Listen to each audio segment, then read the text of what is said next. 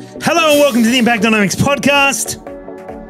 Your name is Andy. My name is Rusty. My name's Andy Little. Yeah, we've done that bit. We're talking about scopes tonight and giving stuff away and That's such. it. Don Yeats. Match director, mate. Match director. Hello, Andy. Hooray! Hooray.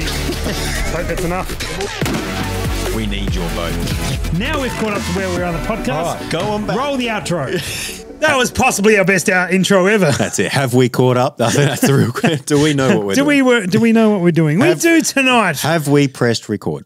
Have we pressed record, Josh? Oh, no. No, we don't know what we're doing. No. We are fine. Okay. All right, good. Hi, Josh, hello. Hi, guys. Hi. Hello. Thanks for the vote of my doubt there. That just Vote made me of my doubt. everything. I was going to say vote of confidence, and I changed my mind halfway through. If we I need a gin. if we didn't before, we do now. There's a gin in front of Hey, you. there I've we got go. a gin. You've got a gin? Sure. Possibly. Water. Are you back on the vodka? We are back. We are back. We are talking we're going to deep dive into scopes. We did a scope video recently. But anyway, that aside, Yes. are you well, Andy? I'm doing well. You good? All right, cool. Yeah. Josh, you well? Yep. Doing well.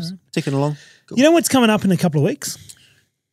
The Golden Yeats. The Golden Yeats are coming up in a couple of weeks. Now, for those who don't know, the Golden Yeats are our end of year. Yeah, sorry. I've got one of those glasses that like It just scared me for a second. I was like, you push whoa. and just Oh, you've got that glass you've out got to again. be unnerved Yeah. about it. Yeah, and so you can just there we go. Okay, cool. Anyway, but that's I've you. purposely hidden that glass like previously. Oh, that way I really? don't accidentally grab it 'cause I hate it. All right, that's great. Let's yeet it.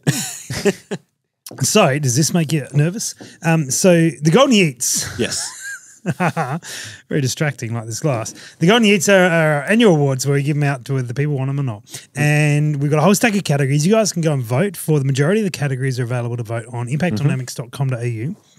If you happen to be in Adelaide or can get to Adelaide, you can come and join us in this room on the 16th of December for the live recording of the Golden Yeats. Yeah. Where we will decide all the winners and losers and the people who actually get the awards. Come hang out. And come hang out and chat and do all these things. And some guys are going to join us on the show. And we have Watch Josh press buttons. Exactly right. That's it. And we're going to have all sorts of, we're going to have some guests and some awards. We got a few things to give away. So with Hardy, now I shot a Hardy rifle the other week. You shot a Hardy rifle the other week, did you? I'm pretty sure I did. Yeah, this is the PRS finale. And the Hardy guys gave us some of these shirts. So you got the Hardy logo on the side there and the Hardy Hybrid, which is the rifle we shot the other week on there. What have you got going on there? Okay, you got the logo Hybrid. on the front. Yeah, Yep. yeah. And I reckon then that's a diagram of some things on the back. the bolt head at the bottom It there. certainly is. And that's part of the bolt because that's the bit that that's the bolt the bolt into the bolt. Yep. Isn't that the lugs? The lugs. Lugs? That's the lugs. Yeah. lugs. Yeah. Cool. Lug that one. And so we're going to give these shirts away to the guys who vote. So go and vote, impactdynamics.com.au, go and vote. And we're just going to randomly give these away on the night to those who have voted, some people in the room. That's the one I had. And then this is this is the Hybrid as well. And then you got a little low key logo. Very on the tidy. back. All of the very hybrids. good. Sorry? All of the hybrids. That's That's right. it. And so we got those giving away. We're going to give away some old Precision Shooting Podcast branded all aspect shirts. I think we got some of those to give away on the night. cool. We got some Projectile Warehouse hats, some scoped out stuff, Yep. all sorts of merch to give away both in the room Yep. and to those who are watching. And Can we get a those who have T-shirt voted. cannon? I mean, we can, Just- but I'd prefer a Yeet cannon that night. Yep. Yeah. Okay. I mean, a we're yeet cannon. like Wait, honestly, golden yeet cannon? I mean, we could, Whoa. but the thing is, Josh, a T-shirt cannon is for big stadiums. Now, this room is not big. Now, it's fine. We fit a few people in here. But I got a feeling, Andy, grab one of these shirts, all right? Grab one of these there you shirts. And we're going to see whether or not we have big enough cannons to yeet these shirts to the end of the room. So am I still in shot if I go here, Josh? We still sure okay? are. Yeah. So, That's why we have more than one camera. yeah, that's right. So Yeah. we're going to try and yeet and get to the back of the wall. gotta- Oh, look at you go. You've got a strategy going on here. Roll it up. Roll it up. Yeah. How's your How's your spin? How's your arm? You got to warm it up. It's not great. Josh is moving everything out of the way. We're not that. I see what you're doing. You're turning lights up. I thought it was. Josh is in the back. He's going to try and catch it. I don't want you to catch it. We're trying to hit the back wall. All right. So Josh is at the back of the room. Okay, good. Josh is going to be. All right, Andy, you're welcome to go first. It was your idea. All right, Cannon 1. Wasn't your Right, I'll take it. I'll Cannon take it. one. Cannon Line one. those guns up. Here we go. Where is he? I'm going to aim for him. He's just over there. All right, cannon one. Ready? Good. All right, here we go. Can you get the back wall? Not quite. You're about a meter short. You're about a meter short. All right, this is probably not great for the. Oh, you're standing visual. up. I'm going to stand up. I got no chance. Here we go. All right, Here you we ready? go. You Straight ready? into the studio Straight light. in. That There was we back go. wall. That was back That wall. was back wall. Both a golden yeet. Josh has got the cannons. Watch We've done this out. the wrong way. Yeah. Right. So we're going to give away some shirts that have been slightly thrown. Yeah. Josh will yeet these at people. That's right. So Josh is the yeet cannon, and he will yeet the shirts around to the punches in the room, as well as Will. And as his idea, we got to paint him gold. That's exactly right. Yeah. Yeah, that worked well for that chick from the Man with the Golden Gun. She did not do well. Anyway, and Andy, you and I will yeet some shirts off to those guys who are watching and those guys who have voted. So there'll be all sorts of merch going out. So 16th of December, note that in your diaries or whatever the hell people use these days. Tattoo that on what's a your diary? forearm. Tattoo that on your forearm, and we will see you guys there. You can jump on Facebook, and the event details are on there. Yeah, that's it. True story. Are we going to talk about? We probably got some other stuff we're going to talk about. Oh, scopes. Something about scopes. Scopes. So we did a video recently about scopes. Yep. And the video was covering a bunch of things. Now, I did a video a long time ago about the 4 key things that I look for in a scope. Yes. And these are PRS-related scopes. And so I talked about first focal plane, it was MRAD, dialable turrets, and also the reticle itself. Yes. Would you agree they're 4 pretty key elements of a scope? Yep. What else we got there? Parallax. I'd say that's- I wasn't just looking for it. Would you agree that those are 4 key elements? they definitely are. Okay, great. Yep. And then if you were to add a 5th one in, which is Yes. you're leading this already, you've given it away. Well, you haven't given it away because it's not. If you were to add a 5th one into the equation, what would it be? A parallax that is visible, easily adjustable, and preferably for myself has meter markings or graduations on it, as in 0 to infinity, not just a Lines. lines. Okay. Yes. Interesting. Interesting. I went with 0 stop. This is the video. I added an extra element, and this was one of the feedback from that first video, and I didn't disagree. I limited myself to 4. They were the 4 I choose. Yep. If there was a 5th one, it would have been 0 stop, and 0 stop is pretty critical on a PRS because you want to be able to wind your scope back down to 0 and do that. So you guys can go check out that video where we delve into that. That was late one night before I went to the airport, wasn't it, Josh? It was. Yeah. That was, On that 0 stop thing, in those categories, is there that many that don't have 0 stop? That tick all those other boxes? No, most of them do now, but we were talking in that original video, we were talking about some of the cheaper options. Yes. Yep. And 0 stop is one of the things that gets yeeted out of that equation pretty quickly for budgets. Yep. I would almost go, if you're looking at setting up a 22 rimfire trainer, to have a 0 stop on that is more critical than having a centerfire for the distances we but, shoot. Yeah, but of those 4 key elements, are you eating one of those as to what's more critical on a rimfire? MRAD, the reticle choice, the turrets that are exposed, and first focal plane. First focal plane is definitely important. Yeah. Adjustable turrets, that's still pretty important. It's pretty important. The reticle, I find the reticle is very much personal choice between people. Yeah, but having a reticle that is important. Is critical. Yeah. It's all pretty critical. Yeah. No, okay. So I didn't get the 4 wrong. But I think but I get your point. I get your point that you're much more inclined to dial a few additional times around. Yep. So for those who are playing along at home and a 0 stop and not familiar with that, most scopes, almost all scopes, you can reset the turret to show 0 when you're at your 0 point. So let's say that'd be 50 meters or 100 meters or 135 or 200 or whatever it may be. Yep. You can adjust your turret so that visually, try that word again, visually. It's wow, close I enough. can't believe I've Visually. So what it looks like, it's not just me then. So your turret shows 0 at the point that you want it to show 0 Correct. at. But Is that if you visually look at it?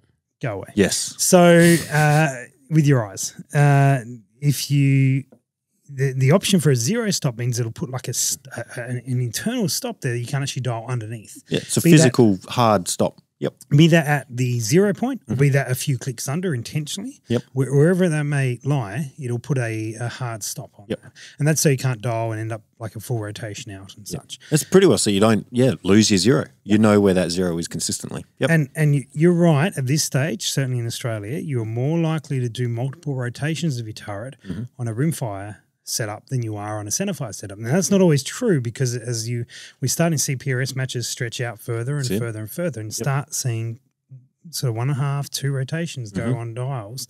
That's where it starts being really crisp. Yep. Right. So we did this video and we covered off on those 5 points being there. And you could sit Aussie dollars under $1,000 and get all 5 of those. Comfortably. Right? Yep. And then we started looking beyond that dollars-wise. And, of course, the big one I left at the end of the video was optical clarity, which is a big factor, and that's sort of one of the hard things to quantify, particularly in the video, particularly when you're, like, sitting in a room being like, this one's better optically, I think, than that one maybe perhaps at 3 meters away. Yep. But it is a big factor. Yes, right? definitely. And I was speaking to a guy today who was having problems resolving bullet holes at 300 meters plus with his $1,000 scope, which makes sense. You start getting better optical resolution in that, you start seeing further away. Start seeing detail further away. Yep. Not necessarily needing more magnification. So we went through sort of all those sort of things. And then we started getting, sort of seeing that as you spend more money, there's more and more features now available in scopes. So what are we going to do, Andy? You and I are going to run downstairs and we're going to grab 4 scopes that we want to sort of cover some interesting bits of it. I might grab 1 or 2 extra and you might grab 1 or 2 less just because you know where they are. I know where they are and I know what they are a little bit better. However, Josh is giggling, but Josh doesn't realise that he now needs to carry the show for a couple of minutes. That's right. I've already realised that. Josh, you have just gone through the process of getting your license. I have. You've been around the PRS world for a couple of years now. Yeah. You have shot multiple rimfire matches and been to lots and lots of centerfire matches and talked to people. So we're going to let you wax lyrical for a couple of minutes while we go and grab some scopes on some of the key things you've learned about scopes, some of the things that you've learned that have been important. Cool. He is looking so nervous. I'm going to drag this out so long. I'm going to go to the toilet. I'm going to get another drink. I'm going to. It's a bit cool up here. I might get a jacket. Anyway, Andy, are you ready? Oh, I'm ready. Let's go. Can I just edit it so that it's like 30 seconds and that's it? No, if this is not at least 90 seconds to 2 minutes, we will be disappointed. So, guys, we'll leave you in the safe, comfortable hands of Josh. Yeah, good luck. And he will talk to you about Not what safe he hands. has learned about optics in the getting a last head couple of start. years. Let's go. Well, while these guys run, you're going to run so you're out of shot and everything? Actually, no, the shot's not there anyway. Yeah. So I have gone through the process and I've been very lucky to play with, I guess, some more expensive stuff and some very cheap stuff. And so one thing that I have learned, and I guess I've been spoiled with it, is the higher end of the spectrum, you get all the bits, the clarity, and then you drop down to the lower end of the spectrum and you do notice it, especially when you're going and putting an ATAC-R against a Vortex Venom. You do notice it. I'm now wondering what they're going to get. I'm guessing, this is going to be my predictions. I'm going to try and guess while they're gone. I reckon one of them's going to be a Venom or a Strike Eagle. I'm not sure which ones we have. Someone's definitely grabbing an ATAC-R. Definitely a Barras XDR Pro. There's a Falcon Endurer. I reckon that's that one. I reckon they're going to grab an NX8. I reckon they're going to grab... Ooh, what else do you have? There's a Steiner Predator. I reckon that's it. Hurry up. You done yet? Yeah, so I'm now in the process of trying to work out what I am choosing because I'm looking at all the options. I've got to play with everything from a Venom to an ATAC-R. There's lots of options in between there. I've noticed a zero stop, like they have said previously in this podcast, is absolutely crucial. I've found myself so many times just end of a stage is a habit now, just back to zero, all done and dusted, makes it super easy. Oh, I hear footsteps. I made predictions from what I thought you were going to get. I want to see how close I was. Oh, I got one of those. Oh, there is some. You grabbed one I didn't expect to see. We're back. Oh, see, I just went very much down to PRS focus. So do we. Except we've got extras. Yeah, PRS and some. Yeah. All right, do we so we have some scopes Oh, here. yeah. Now, let's get the cards on the table. Andy, you are sponsored by Carlers. Yes. There are no Carlers here. That's okay. Only because we didn't have any downstairs. All right, but we just want to put that forward, and perhaps there's a couple of features you will talk about your Carlers. Yeah. I ran, so I'm going to...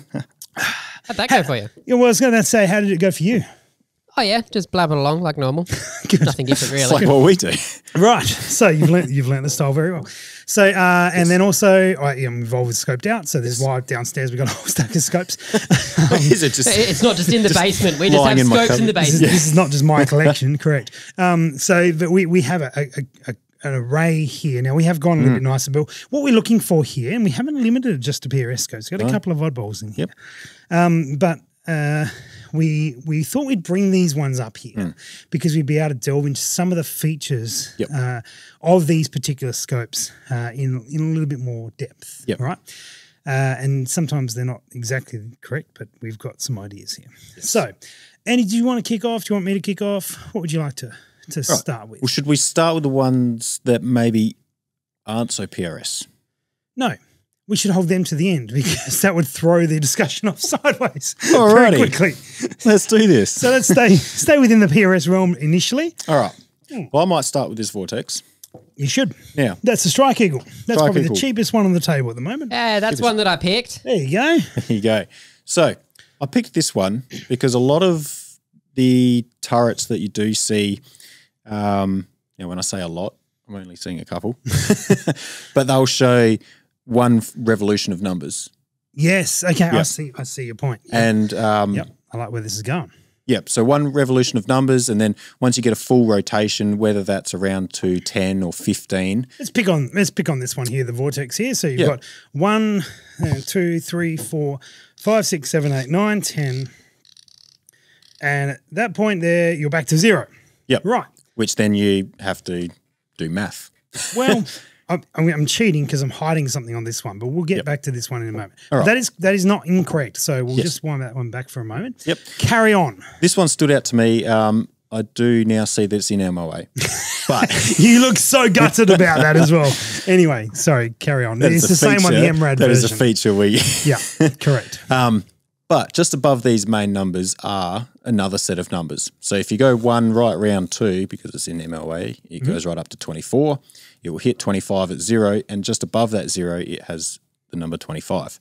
Yep. So for the people maybe shooting further distances or with a rimfire, those numbers do come in handy for a quick sort of reference. You don't then have to look at 25 plus 4 and then do the math. It's right above, it's 29.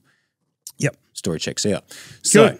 So the best version of that, I like where you're going with that. The best version of that, this Zeiss does that as well, but I'll put it up for a different reason. Yep. Josh, I don't know how quickly you can bring this one up, but the T5XI, the Steiner T5XI is the best example of this particular setup. Yep. Because the T5XI has little windows, and each of the numbers are hidden in this little window. Yep. So as you wind around, you see 1, 2, 3, 4, 5, 6, 7, 8, 9, 10, 11, 12, I think. Sure. And as you click past 12, maybe 11, 10, some number in there. Yep. The numbers, the section that's got the numbers either drops down or another part drops down, whatever happens. Yep. And it changes. And as you dial around, it's like a magic trick. And then Yeah. 13, 14, And it changes. 15, 16 appears. Where did those numbers come from? Exactly right. Where the numbers were, now they're different. Amazing. But what is great is that when you're looking at the dial, whatever number you're seeing is correct. Yeah, that's you're not it. looking for a second row. You're not looking for like 1 plus a revolution, so I'm on 11 or whatever it might be. Yep. The number you're looking at is the number you're looking at. And that is my favorite so far, Mhm. all-time favorite elevation turret Yep. from a visual point of view. I said it visual. Visual. Correct. Yeah. Okay. So, Josh, I don't know if you've been able to dig one of those up, but the turrets on those ones are pretty. I'm sure there's an overlay of the particular turret as we're talking about it. Yeah.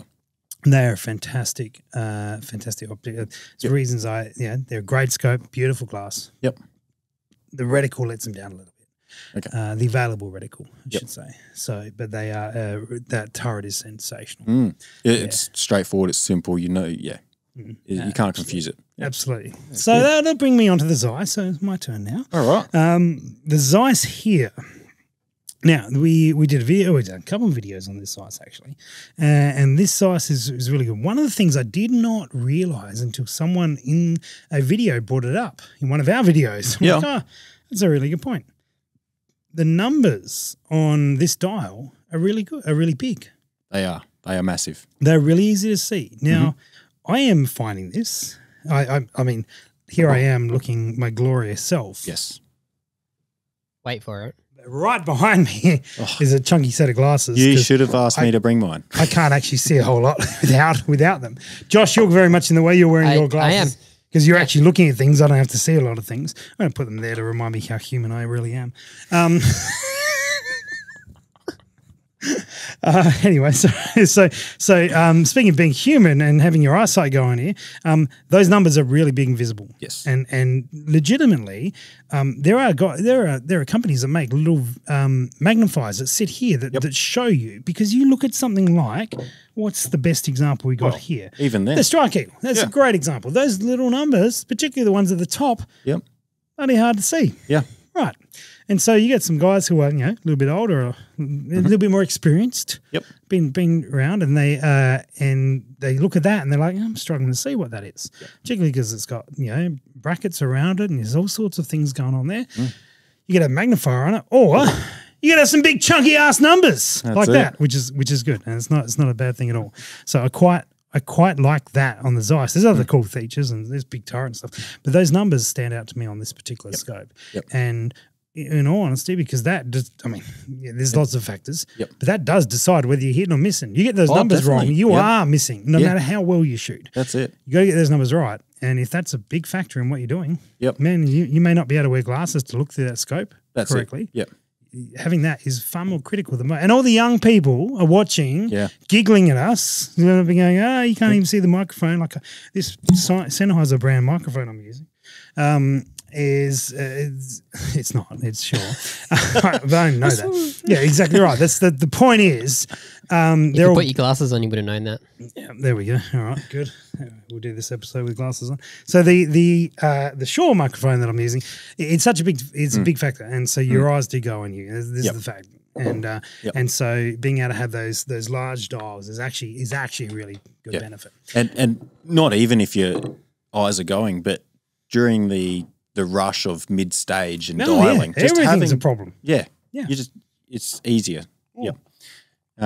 Speaking of easier, what else have you got in front of you that you'd like to point out? Can I touch on something else? You can. A feature on the Zeiss? Why not? That's what we're here to do. That's it. We're not particularly promoting specific brands or something. We're looking at features that we like across various brands and scopes and stuff. So, now, I vaguely remember, let me have a quick what was actually quite funny, we ran downstairs and I didn't particularly tell Andy we were doing this until on the show. I said we were going to pick up some scopes. He's like, should we go some scopes before the show? I'm like, no. So he wasn't prepared. And he went down there and was like, what do I grab? so this is very much stuff that caught our eye as we walked downstairs. Sorry, back onto the Zeiss. So as you obviously go up in quality, your clicks and the way that the clicks feel on scopes are quite nice. Now, that every 10 mils or 1 mil, every 10th or 1 mil. 0.1 of a mil. No. Every 10 mil. There is not 10, every 0.1.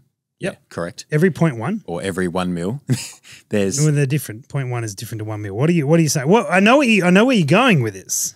Okay. But you haven't explained it very well. Every even number mil. Even. That's the even worse way of saying. Every full mil. Every full mil of rotation. Yep.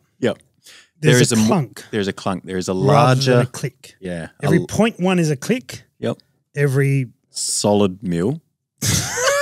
Every, I don't know, what do you call it? Every mil. Every mil. Every mil. Yeah. Not every point. Yep. So there is more of a solid indent. Yep. And you can feel it when it locks in.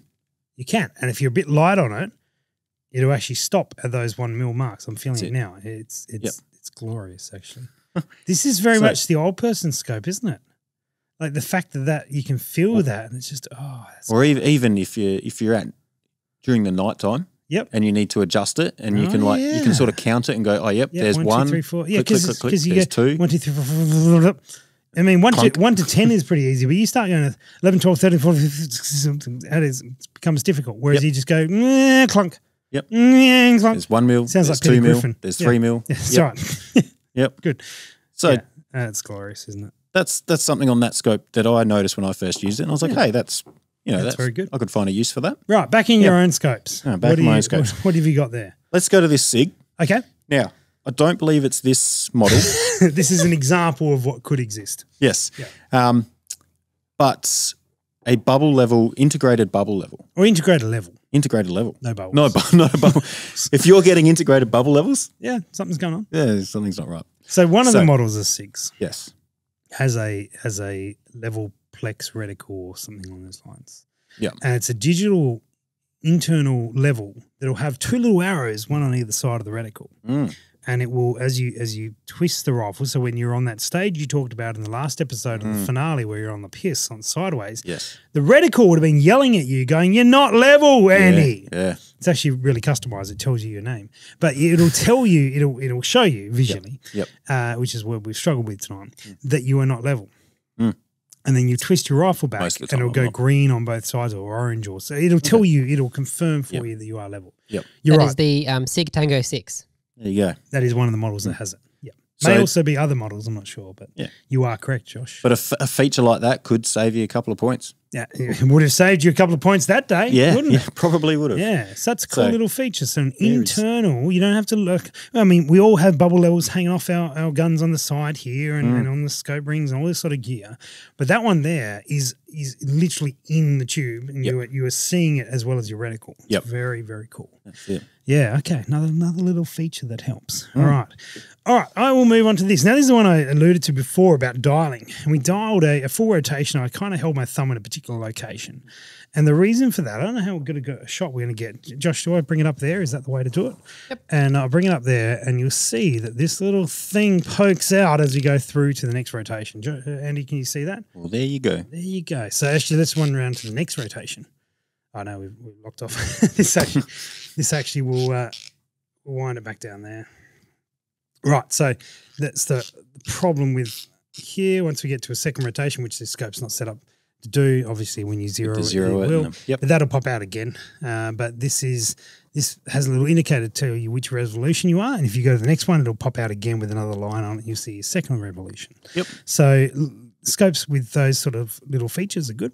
Now this one's got a locking turret. Now, so plenty of scopes have a locking turret. Yep. Some do, some don't. This one here, you notice it'll dial, but when we push it back down, that won't go anywhere. Locked. Yeah. Right. Yep. Works on the windage as well. Push that down. It's locked there. All right. Now this is a relatively older scope. I mean, this is a Gen 2 Razor, but these are still reasonably popular. Yeah. And the locking turret is one of the happy features about them that people love.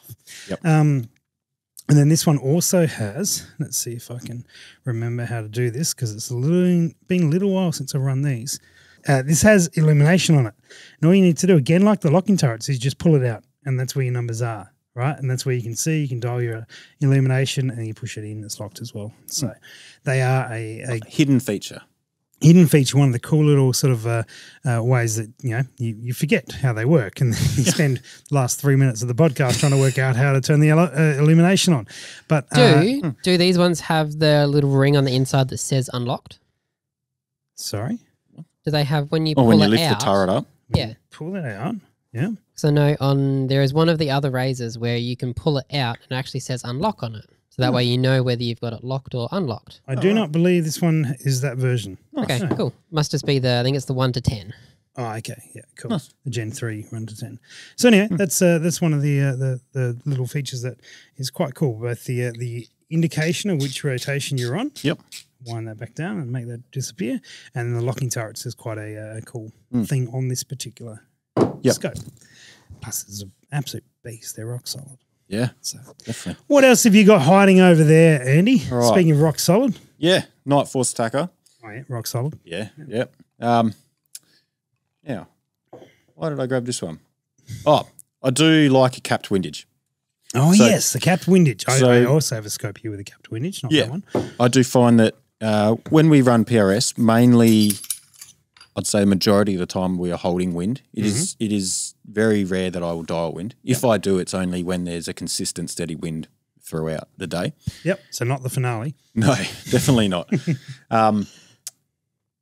Is this also? I know, No, not it's locking. not locking. So Right. the ATAC R has a little beauty ring that goes on. So you can see from but taking that cap off and with this Burris here, I'm taking the cap off. Yep. There's a thread exposed. Now, if you're going to run that scope with the exposed windage all the time, Yep. that thread has got a good chance, just Yep. from general wear and tear, Yep. getting bumped and scuffed, that thread is pretty fine thread, could get damaged. Mm. They are very smart because they come with a little ring that goes around to cover that thread. Very nice. Right? Really, really, really good. I like that They, feature. they think about it. Yep. Yep. The only thing that I don't like about that is it's a you pay more for this fancy coloured scope, and you end up with a black windage dial.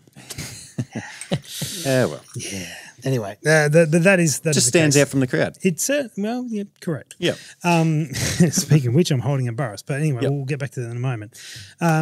The 735 is what was Yep. it was a big factor on this particular scope. It was Yep. a big elevation range for a PRS type scope, Mm-hmm. and that is certainly set the bar. Some of the others have followed. The Razor have jumped up to a 6-36, and the Yeah. March and the Zero Compromiser an 8-40. Yep. Yep. Yeah. It's not too often we go to 35, but if you have a stage where you are prone and you need to get really accurate or for any sort of load development on paper, Sure. yeah, they're having that extra power. If you've got it, you can use it. Yep. If you don't, you can't. The other joy of something like that with well put. That's it. The other joy of something like that is that you're going to be in the optical sweet spot on that right. scope the majority of the time. Yes. Right. So you're not at the top end of the power, which is going to put you at sort of a diminished view. Most people won't pick it up, but generally speaking, it's not as nice to look at 35 as it is to look at 20. That's it. True. And so that's one way of achieving that Yep. as well. The other thing that's interesting on there, I think you're about to cover, is the magnification does the whole area. Yeah. Yes. Yeah. So when you wind up your magnification, you're turning essentially the full eye box and Yeah. The ocular end of the scope. Yep. Now, the other thing that I just noticed on here, on these sort of top end, another little feature, you can have a removable lever. throw lever or an additional throw lever to put on it, where sometimes other brands might not offer that. This is true. This is true. Anything else on that one, or is that we? No, just the cool colour. Okay. Yeah. Cool. Apart from the windage star. Oh, they've got a digital illumination there, a button rather than a dial of some sort. There's a As button. well. That one there. That's the button there. That button. That's a button? That buttony button. Yeah. That's cool. There you go. And It's a button. if I'm not mistaken, they got different color illumination. There may not be a battery in that one, Andy. Yeah, there is. Sure, there is. Okay. Does it change to a green, or you just got red? Just red. Just red. What if you hold it down? Does it change anything? No, okay. I can't tell when it's off, though. No, it's still on. Now it's Anyway, getting brighter. there's a few settings. Okay, good. I'm glad we've had this discussion. What was that, the Tremor 3? There's the Tremor 3. Fantastic. Well, Andy's playing with the Tremor 3 and very excited I don't about know it. how to Oh, so turn they that come with off. decent caps. Caps. They come with cops. Interesting. Wow. All right, cool. So let's move on to a different Move part on. of the show. Right. Before we go into this Burris and the remaining couple of scopes we bought, we need to put these scopes well away, Andy. Well away. Why? Well away. You, All you've the way lost over him. Andy's gone. Andy's gone. He's in his in own you. world Yeah, now. all Trying to figure out Speaking of your own world, I am often in my own world Oh when I'm my thinking gosh. about the Bearded Chap. Yeah. Saying, oh my gosh, not wrong. The Bearded Chap has sponsored the show. And the Bearded Chap is a Queensland company, and the owner is a shooter. Yep. Fantastic people. I was up there the other week, and rad dudes. And this is sea salt. So if you're going to order your fish and chips, definitely don't spray this on it because it's not what it's for. I was worried where you're going with that. Yeah. So, but you guys can go if you want to support the show, support a shooter who owns this business. You can go to thebeardedchap.com/impact or use the code impact, and you will be supporting the show, and you'll be supporting the owner who is a shooter, which is a good thing to do. But you'll be getting yourself some absolute rad product. Now, this one here is one that I don't regularly use. Can't say I've used it myself. Right. However, for the right people, it is. Now, you know when you go to the beach, Andy, Oh. and you go for a surf, right? If you're a surf type lad, More of a bodyboarding. Bodyboarding, yeah, okay. You know, body surfing even. oh, right, Yeah, can't get out afford a there, board. just- Got it. Okay. Because you spend all your money at thebeardedchap.com. Yeah. /impact. Impact. Yeah, that's right. So, you've been out in the salt water for the day. That's it. And you come back and your hair's just got that Just volume to it. that natural Yeah, the Wave. surfer hair. Natural wave. It's great, isn't it? You know what I'm talking about. That's Though. it. You guys at home, Josh. You know what I'm talking about. That's it. No, not really. Okay. So he doesn't get outdoors much, No. and so you go out and you've got all that sort of salt stuff. This does that. Yeah, This achieves that without the hours of embarrassment of falling off a surfboard. that's Is right. it just salt water in a spray bottle? No, It is not. No? Don't it is say not. that. Stop. There's much more involved. For the story and more products, visit thebeardedchap.com. Okay. / I'm impact. going to go do that. Do I'm that. curious now. So this has sea salt texture spray, and what it's designed to do, I believe this is correct. This is what it does for me anyway. You spray it in your hair, and it's got that sort of extra volume that your hair gets when you've gone out surfing for a week. You're down at the beach or whatever it is. You're A week surfing. Yeah. What don't? Solid. Okay, I mean, like I'm talking on Google, but so you go out and that's what it does. So Andy, take your hat off. Let's put this in your. This is why we put the scopes aside. I'm going to put this one further aside. There we go. Righto. Now I'm going to follow the instructions So happy here. I had to shower and wash my hair for this. Yeah. Spray 10 to 20 pumps of sea salt texture spray 20? onto semi-dry or dry hair, loosely style or crunch hair with hands for natural, voluminous and textured hairstyles. Repeat for stronger holds. All right, so here we go. The things I do. 1, 2, 3, 4, 5, 6, 7, 8, 9, 10, 11, 12, 13, 14, 15, 16, 17, 18, 19, 20. So rub that through your hair. Yeah, see, you look like a surfer. Look at this. It's just that. It's that surfer feel. It's that gives you volume to your thingo, that your stuff does stuff. Yeah, look at that. Oh man, how was the surf? Great. Yeah. Did you hang 10? Gnarly. Yeah, look, it gives you, surfers are some of the most relaxed dude I've ever met. So if you want more relaxation in your life and, just chilled, You want to perform better at a PRS match and relax. you need a microphone for a podcast, just so you know. I know you relax, man, but you can't. If you got to, chill out and relax like a surfer dude and Yeah, perform chill better really relaxed. at a PRS match. Yeah. Yeah. There's sea salt spray. See that spray. Anyway, thebeardedchap.com/impact How's that? if you want to get your own sea salt spray. Smells nice too. Smells like refreshing. Yeah, there's a TikTok in there. Righto. Cool. Speaking of refreshing, the Burris XTR. Look how we just bring that focus back onto what we're doing. If you want to stand out in a crowd, you could have surfer hair or you could buy one of these. And there's lots of things you notice about this one very quickly. This is the scope I run, so I'm biased here. I like these scopes. But the big thing, the feature that I particularly like on this scope, we've got capture windage and a few other bits and pieces, is this turret here. All right, so this turret here, you can draw on it. I like doing this at matches. You come up to a stage, you design your stage, and then you write, okay, I'm going to hold here for the first target, second target, third target, or near and far, or whatever it might be. Just make styling back and forth. You don't have to remember numbers. Yep. I can barely say visually. And so not remembering numbers is a significant advantage. I can just visually look at where I've written on the turret, and that's where I dialed it. Yep. And so, but also, you ready, Andy? You watching? You ready? I'm watching. You ready?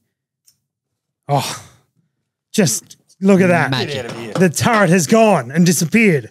That's it. It is just come back. I need to smell that salt. Oh, yes. And so anyway, so you put that back on and you line it back up to your 0 point and you drop back in and you're good to go. And so what you can... That was so quick and I easy. thought so. And so you've got a standard one and then you got this white one. And so what I would do is I put my gun back in the rack, grab that, and then I write it up for the next stage. And then when I get to the next stage, I push that down, line it up, squeeze it in, and away you go. So, I mean, I do know how to use this scope because I do use this scope. Very efficient. It is good, isn't it? As someone that is fresh, though, I've used that on the XTR3. Not Yes. removable, but it is writable. And being able to have all your stuff written down on your turret is so much easier than having your data cut off the side. Have you 'cause used this just- scope? I have not used that one. You're shooting a match this, well, what will have been a few weekends ago, Yeah. but this weekend, you're going to use this scope? I'll set up for you. I'm using your gun, so I hope I'm using All right, that scope. Cool. Sounds Can I please use that scope? Yeah, absolutely. Cool. So the joy is because riding on it is one thing, but being able to take the turret away with you and ride on it is very good. Yeah. Now that this is my favorite turret that isn't the dialing thingo from the Steiner. This here to set the zero stop is the easiest zero stop I've ever set. Basically, you can do it with the turret. I don't recommend it, but you can do it with the turret. You can do it with Or a piece of brass. See, Josh knows what he's talking about. Piece of brass, you undo that latch, you adjust it, you do it back up, and away you go. You would think in the reloading room we'd have some brass. We do actually have some brass over there. Just waiting for you to change your zero. All right. That's not the scope from your rifle, is it? It is not this one. Okay, but good. it's all good because you grab that, you put the piece of brass in, push that lever out, and that now moves without clicking. And so you put that in, line that back up wherever your 0 point is, and that now clicks. That is my Nice. That's why I run this scope. It's one of the reasons I run this scope. This is my favorite turret. Now, Andy is sponsored by Colors. I'm not sponsored by Burroughs or Colors or anyone else here. But I particularly like that scope. I paid for it, and I really enjoy it. One of the other little features on this one here that I do like is you're maybe familiar on the ocular size here. This is a reticle focus. Yes. And this is the European style focus. Yes. All right. Grab that Night Force back again. Grab the turret cap off of it. All right. Actually, you don't even need to. You don't even need to. You don't even need to on that one. Because this here is the European style, which is always adjustable, right? Really good. You get it to exactly where you want it. And then someone else grabs your gun, like Josh, some short little person, and they tweak it a little bit, and then you can't see your reticle anymore. Yep, understandable. The Night Force is fantastic here. Yes. Because this whole back area here is locked. Yep. Right? That's your reticle focus. You wind that wherever you need to. You put this locking ring in. And then little people like Josh, not strong enough to break the lock on it, so they can't adjust it accordingly. And so you get the reticle focus for how you want it, and Josh has to deal with it because he hasn't bought a gun yet. That's it. Right. So that works out well. Except the Burris is the happy medium, I think. Ooh, watch out. Because it has this little locking ring here. That despite this being a European style quick adjust on the reticle focus, once you lock this bad boy off, that one's not moving. Fancy. And Josh is sitting there for hours going, I can't see the reticle. Yeah. Let me shoot. And you're like, no, mate. That's why I've been missing so much all these years. That's the only reason. Yep. That's the only reason. So, I believe it.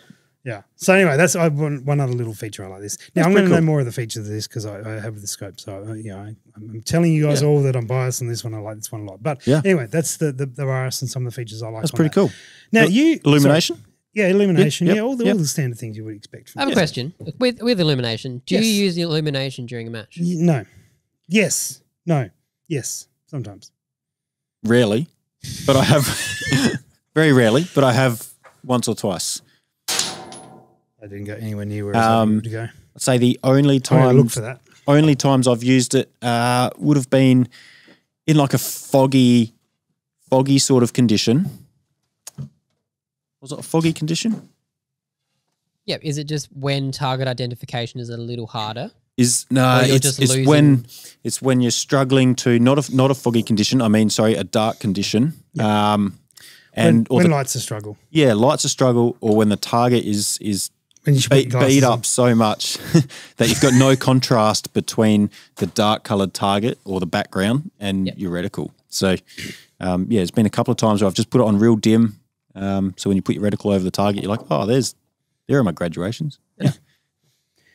True. Yeah. Now, Andy, you've grabbed a scope that I don't think Josh expected you to grab. No. I might have grabbed one that he didn't expect me to grab either. You both definitely did. Yeah. We thought we'd throw a curveball in there because not all of our viewers are deep in the PRS world or long range.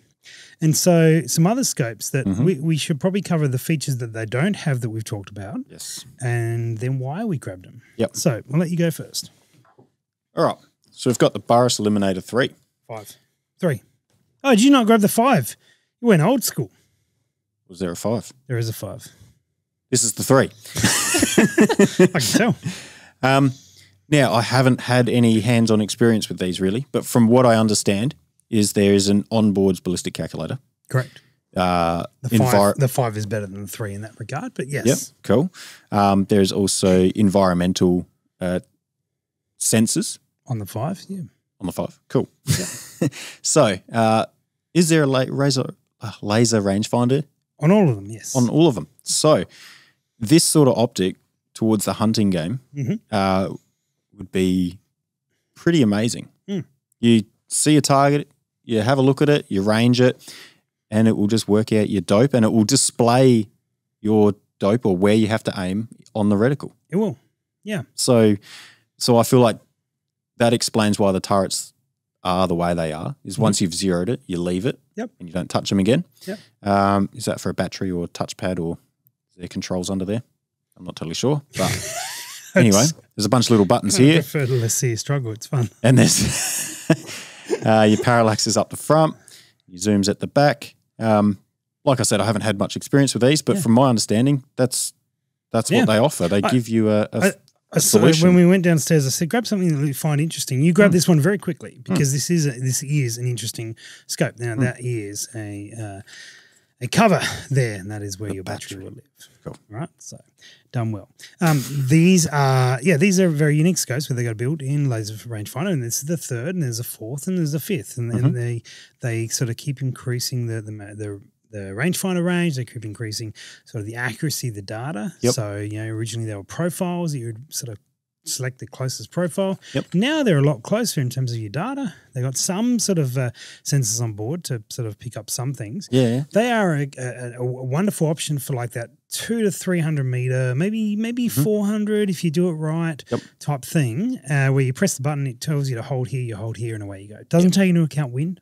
So you can still get caught out by wind. Yep. But for those sort of things, for sure. Yeah. Would you recommend it for a PRS match? No. Never. Definitely not. Why?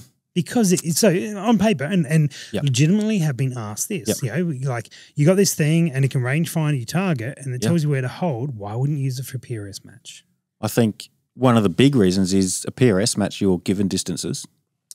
Sure. And you are working out those datas that you're dropping your data before you start the stage. And during a stage, you won't have time to range targets, find targets, and then range them. So, now, I'll play devil's advocate for a second. You press one button and it tells you all that data. You haven't got time for that? Well, I don't know. I feel like it's an extra step, but then again, looking over to your data card and dialing is an extra step. I would agree. I think they're a terrible idea to run in a match. And the reason for that, and so what you raise up is a good point actually. So let's touch on that. So being able to work out your data prior, going through the stage, sort of mentally prepping, like you do this, then you dial, then you do this, then you dial. These are all accurate things. You also don't have a reticle in here that has sort of any windage hole. Oh, it does have some windage holes on there, but limited in what the information it gives you. Is that first focal plane? As you zoom in, I presume it would probably... It is not first focal plane. Okay. No, it is not first focal plane. Yep. But one of the things, so these are great scopes for the right application. As with any of these ones we've grabbed here, some of these scopes would be horrible to hunt with. Yeah. Right? Depending on the type of hunting you're doing. Yep. Imagine trying to stalk deer with an ATAC R735. Yeah, I mean, you'd be able to see it great. You might be able to, but if it's 50 metres away and you're in 7 power minimum with a tremor in front of it, it might be challenging. So again, it's always down to the purpose of use. But one of the dramas of this is that this will give you a great reading on a pig at 350 metres, right? But if you remember the last episode, we were talking about the finale match, where we were shooting 75-metre targets like 400 metres. 75 mil? 75 metre. Mil is what I meant. Millimetre, Millimetre targets. Yep. This is the data in the data deployment of this is not accurate enough to be reliable at that distance. It doesn't have it doesn't have the finer graduations in those reticle holds to do that. And so you are certainly hamstringing yourself by using something like this in PRS match. Maybe at a club match, maybe your first one, go along and have fun and enjoy yourself for sure. But don't buy this for that. Yep. So those graduations are in 1 mil holds? It might, and along the center, it might give you a little bit more than that. But yeah, correct. So it's not really ideal. But, again, it's an interesting scope. It's got a lot of features that for the right purpose of use is good. And this is the same reason why I grabbed a HIC Micro Stellar, which is a thermal optic, which is definitely not what we're running for PRS. I don't know. I kind of want to see you shoot a match with it, though. I kind of want to shoot a match with this. There's a match on the weekend. I haven't registered for it yet, but I can tomorrow. Either of us. Anyway, Anyway. so, think about that. And so I grabbed a thermal because so much of what we talked about doesn't relate to this. No. And so thermals have become extremely popular for the hunting side of things. Yep. And in all honesty, they have significantly changed things, particularly for spotlighting, particularly for that sort of thing, because you are seeing effectively what you have is a camera and a screen. That's it. And you don't have, you have optical components, of course, in the camera, as I'm sure Josh will attest to. And screens matter a fair bit. That's why he's looking at 16 of them right now. Yep. But there's sort of factors in here where you can apply a digital first focal plane scope or a second focal plane scope. The zero stop is all digital. I mean, it remembers where your zero is, and just you can press a button and go back to it, type thing. These are very different sort of mentality. Now, one of the reasons I brought this in is because at some point, I think that optics are going to go this way. Yeah, okay. Yep. I think that the quality will increase significantly enough. Not thermal, but just day optics will get digital. Yep. Now we could be a while down the pathway and all these sort of things, but with this stuff proceeding where it is, like this is going to be. I mean, I'm not. Like, this is not anything revolutionary. We've seen the tracking point stuff. If you're not familiar with that, there's scopes there that'll sort of, will do all the math for you and hold you up, and they even have elements of laser wind reading, and they will pick all of this up, and they're not allowed you to pull the trigger until it's actually on. Right, this stuff exists. It's not sort of fantasy sort of gear. Now, it's not cheap and it's not realistic at this point, but this stuff exists, and this stuff is inbound in time.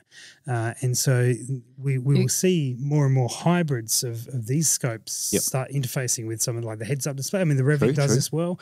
Like with heads-up displays and bits and pieces will come more and more into it. But I think in time we will trend more this way. Yeah. I mean, we're not going to trend the other way. We're not going to get away from a digital element. Yep. So I definitely think, like we covered before in the SIG. Oh, yeah, you're right. With your level indicators. It's a very easy deployment of putting some sort of level indicator as a heads-up display inside your scope as a digital readout. Makes a lot of sense. And I'm not sure if it was a SIG or not, but I do believe I've seen other ones where you can look through your reticle and you can dial and it will show you the numbers as well. That is like the is it the Steiner MX7 IFS? IFS, that's right. There's elements of that, absolutely. So this stuff is happening. Yes, right. There's just often cost prohibitive, but we know what technology does; it gets cheaper. It's going to get there. And so I guess I brought the thermal up as a bit of a nod to those guys who are into hunting and watch the show. And these are particularly the Hick Micro Stellars are an awesome piece of kit, really, really nice and a good option. But there is we are heading more and more towards a crossover, and there'll be guys who are traditional like that's a rubbish idea, we should never do that. And this, but we know how things. I mean, we both got one of these pretty close. Yeah, we know how these things go. Oh, we're getting a gin delivery soon. Yes. Yeah, I thought you'd be excited, Josh. Anyway, so I'm totally distracted. I wonder what gin we're getting. Let's just cancel. When is it tomorrow? I don't know. I didn't look that close. I'm ready. I'm just going to sleep here just to make sure it gets here in the morning. That's exactly right. Be ready to go when it arrives. So, but people will be like, oh, no, it's never going to happen. It's going to happen. We know it's going to happen. It's going to happen eventually. In so many ways. That's it. Exactly right. Do you think that the daytime optics will ever go fully digital, or there'll be some element of just a hybrid? That's a good question, Josh. Because there's I guess coming from that camera side of the world. Yes. Your digital is good, but I guess if you're getting sort of to that 35 power range on scopes, to achieve that in a scope form function of digital, that would be a very, very impressive feat. So I know coming from the camera world is you need a lot of glass in between your digital sensor to get that distance. True. I think hybrid is the balance. I think that's the way we've seen it with phones. We've seen it with all sorts of things. Look, these are, you could claim these are hybrid as well. I mean, these have glass in them. They have a camera, effectively the front end of them. So we're not going to get away from. I guess I'm not suggesting we get away from that. The Eliminator is a scope predominantly. It's always going to be the hybrid mix. Yeah, with cameras, we haven't gone from SLRs to digital SLRs and done away with glass. We're always going to have that element. But what I guess I'm saying is there's going to be much more digital components. Do you think we'll get to a point where it's an all-in-one package? 100% we will. Yeah. Yeah. So you buy one scope, and that is your PRS scope to your hunting scope. It just does. Oh, all of them. okay. I don't think so. Otherwise, you'd have an all-in-one shoe by now. I think there are form factors. So if we go back to the, I missed how great that quote was. An all-in-one. That's all right. shoe. It'll come back up again. Yeah. You don't have an all-in-one car. Yep. You don't have an all-in-one phone. We have, we run iPhones, and there's a Pro and a Pro Big Max thingo, large one, and a mini one, and a small. Like there's all different sizes. And same with your cameras. I mean, we've got like 1,500 cameras in this room, and they're different sizes and different purposes of use and stuff like that. I guess purely having different brands and companies out there making them will just dictate that you can't have an all-in-one. Yeah, you're going to want to have a big, nice, chunky turret. The guys who want a big, chunky turret are going to always want a big, chunky turret, and so particularly ones with bad eyes. And so you're going to have those elements that are factors. So I don't think you're going to have like the generic single scope for everyone that does all the things. I think there's going to be a lot more crossover for sure. And you might have a hunting mode you can go into, which maybe simplify some things and bits and pieces. But I think there's some physical factors that won't be eliminated out of it. So, wow, I did not expect for us to get into like the futuristic predictions of where things were going to go in the optics industry. But here we are. That's it. Here we are. So we will either play these segments back in 10 or 15 years when they come true, or we'll just delete them and forget we ever saw them. Yeah. Anyway, right. So if you guys enjoyed watching what was right and wrong, you will love our next episode, which is the Golden Yeats. That's it. Which is mostly going to be wrong. But we got all these categories. You guys can go on impactdynamics.com and impactdynamics.com.au and go and vote for all the categories and bits and pieces. You see them all up on there, or watch our last episode and explain it, or go and check out the video in Impact Dynamics that explains all the different categories and goes through details on that. And on the 16th of December, we will be in this room. That's and if it. you're local, You can come along and visually watch us. That's exactly right. And you can look at the scopes downstairs if you want to. Yeah. And we will be golden yeeting ourselves around the building that evening. So we look forward to having you guys physically here live on the YouTube and Facebook and other mechanisms. Visually watching. And we look forward to visually watching you. That's creepy. Let's go.